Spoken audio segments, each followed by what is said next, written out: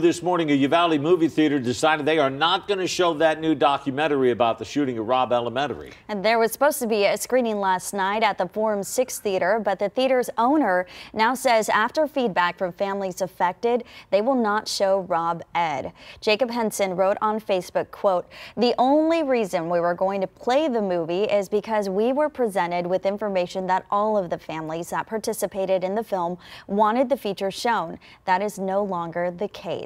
Now, our Marvin Hurst spoke with the documentary's director last week. You can find that full interview on KENS5.com.